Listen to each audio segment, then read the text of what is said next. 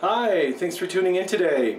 I want to show you what to do if you have a snake that is not shedding its skin because it's too dry where you're at. You know, a lot of snakes need high humidity.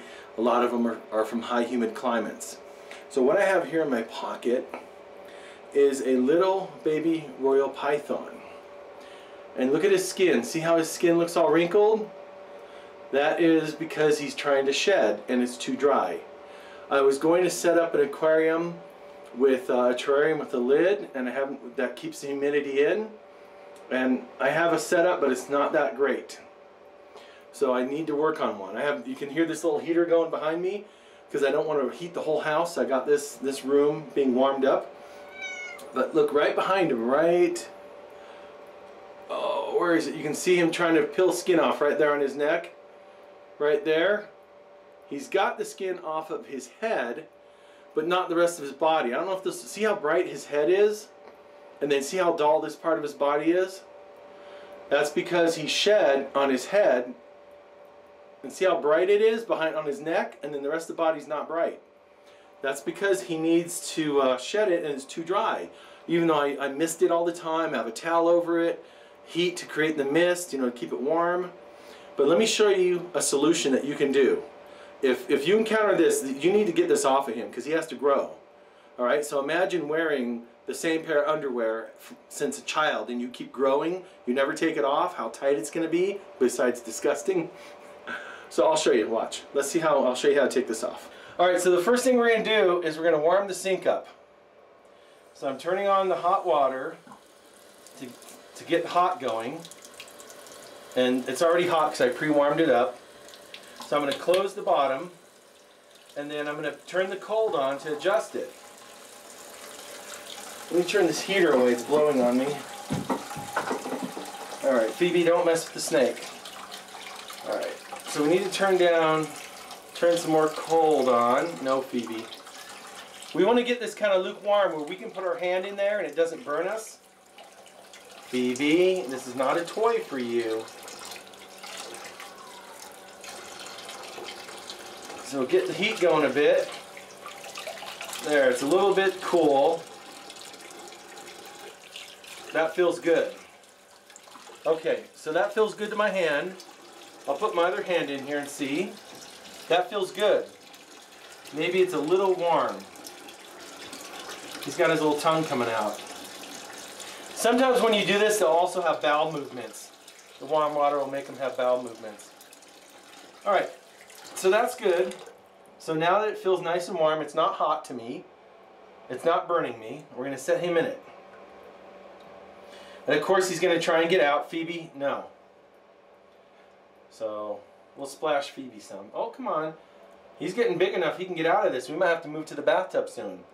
So we're just going to let him play in here for a bit so that his skin starts to get moist and starts to release the extra skin. Then we're gonna peel it off of him like a sock. Phoebe, let's put you on the ground, Phoebe. Oh, go on the ground. Okay. Make sure I don't got a bunch of cat hair on me. I'm grabbing Phoebe with wet hands. See, now he's kind of calmed down.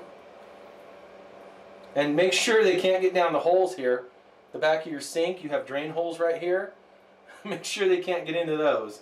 He could get his head in there and then you'd be in trouble trying to get him out. So if you need to, cover those with duct tape. Alright, so let's see what we can do. I've already done this once with, I don't know if it's probably the other one I have, not this guy. Oh yeah, it's starting to come off. Starting to get some skin off right there. If it'll focus. Come on, focus, focus. If I have to use my whole hand to block the screen. Come on. Is it going to focus? A little bit of skin right there. Okay. Athena, this is not a toy.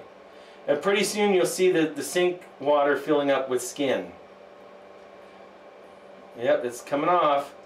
It's getting nice and bright. And if you have to do the eyes or around the mouth, you got to be really careful, especially pulling it around his eyelid, around his his eyeball, so you don't damage his eyes. I wish I would have filmed the previous one to show that one, because that snake, the other one had it around the eyes and the the pit holes, you know, the holes that they sense body heat. You know how pit vipers have holes? These guys have holes around their lip to sense heat. And I pulled it right out of there, and he let me. And I'd actually touched his fang and stabbed myself a couple times. I was bleeding. There's some skin. See? The sink is filling up with all kinds of old skin. We can just peel him like a sock. You want to be gentle. You don't want to hurt him or her. It might be a female. I haven't sexed these, so I don't know. I could have two of the same. But just keep him in the water. See how mellow he is? He likes it. He's resting on my hand there. He knows what I'm doing. It feels good, and we're getting the old skin off. It's probably itching and dry, and this feels really good. And don't be surprised if they have a bowel movement. And you can always disinfect your sink with bleach, you know, whatever you want. I have some, I use this stuff right here, 7th generation. But I also have some Norwich stuff, a towel with silver in it that kills all bacteria. It's amazing. I'll do a video on that in the future. I need to get a, they have the pins. It's a little device that tests protein and bacteria. I don't know what they're called, but you can test surfaces. You swab it and stick it in a test tube, and then it tells you if there's bacteria on there. And I want to do that with this towel that gets rid of it. It's amazing. I've seen it done. So can you see all that skin in the sink? We're getting a lot of it off. Look at that. See how it just peels right off? You see that? Look at that skin. If it'll, stupid camera won't focus on that. Yeah, there's skin right there. So we'll just keep going. He's loving it now. There's some on his neck I missed. But I'm keeping him under the water. And I'm just peeling it, rolling it back. Just like you roll a sock off of your foot. I'm doing it nice and gentle. I'm just rubbing it with my thumb, and if it comes off, it comes off. If not, I don't force it. Zeus, don't beat up Helios. Zeus, be nice. My big 18-pound tomcat's quartered the 14-pound younger tomcat. He's beating him up. Zeus. Alright, so we got it off his back there. The only area I see is the neck still. Came off really fast. And you always want to go from the head to the tail. Never go the opposite direction. Always push down from the head to the tail. Oh look, there's a whole section here I missed. Look at that. See, that's quick and easy, Phoebe. And if this guy was any bigger, I wouldn't let the cats be this close to him, because I'm more worried about him hurting the cats. The cats are loving this. You can't, this is Athena right here. Phoebe's up above the sink on the shelf. And I had cats when I used to raise giant Burmese pythons. But I wouldn't do this with them. No way, the cats would be locked out. I would control the snake's head if I ever did that. Okay, let's. I took pictures with my other cats in the 90s with, you know, laying on the pythons, but I always held the snake's head. And I wish we had digital back then, and we really didn't. It was a little bit, but not much. So I don't have anything online. All right, so let's see. He's got a little bit right here. Helios, what are you doing? Got a little bit underneath.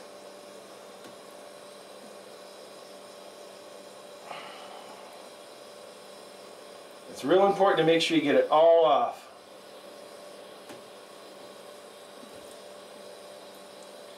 And the water now is just pure hot, but I'm not pouring it on him. I'm just touching it to my hand. And you want to check their bum here, their cloacia, to make sure you got it out of there. Kitties, you want to sniff? Kitties are sniffing. Kitties! Let's turn the camera up. Okay. This is supposed to be a video about the snake peeling, not the cats. He's got a little bit left on his neck here. I'm going to see if I can just rub it with my fingers with warm water. But look at all this that came off. This is not even all of the skin. Will it focus? Come on, focus. There we go. That's not even all of the skin that I got off. Put that in the trash. It doesn't matter if some of it goes down the sink as long as you have good drains. You know, last time a lot of it went down the drain. So there's some more skin. Focus! It won't focus because it sees the background. The camera will focus up close. It just won't because it sees the background. So the water is very hot to my hands, so I'm adding some cold. And I'm not sure if I got it all off of him. Let's see. There he is. He's looking nice and clean. And it won't focus on him. Dang it, his tongue's coming out. Meow! No! She's reaching out with her claws. So I got Helios here, the 14-pound tomcat, Phoebe, the 9-pound female, and Athena, the 5-pound female, the younger one. Alright, so that is how you get... Oh wait, look, see, there's some skin. That is how you remove skin that stayed on your snake because the humidity is too low. Very simple, very quick and easy to do, and it's very important that you do this for the snake's health so it can grow properly. And he wouldn't eat. I just offered him a mouse, and he was actually all week long, he was looking out, peeking out at me against the glass. So I figured he was hungry. And there's a little bit here on the neck I missed, so I'm going to clean that up. But thanks for tuning in, and be sure to give us thumbs up, subscribe, and we'll see you later.